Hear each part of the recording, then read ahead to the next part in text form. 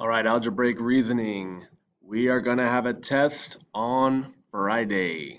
All right, we're going to have a test on Friday for sure. That means on Wednesday, we are going to review. And that also means that today, we're going to take a little quiz.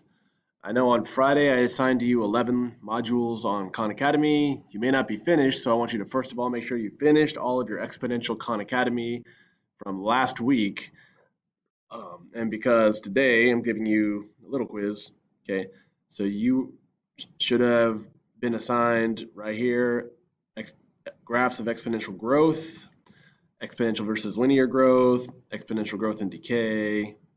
Um, yeah, all the way down. And now, right here, sorry, exponential growth and decay quiz 2, that is what you've been assigned for today. But you want to make sure you've done all your past Khan Academy from the last 2 weeks. So everything that was assigned in October that says exponential, you need to make sure you knock that out. And then today's quiz as well. Okay, so that's 2 little quizzes that you've been given through Khan Academy. Wednesday we're going to review. Friday we're going to test over exponentials. All right, if you have any questions, do not hesitate to email or ask us questions in class. We'd love to help you out. All right. Grades are going to go in soon into Skyward, so make sure you're doing what you need to.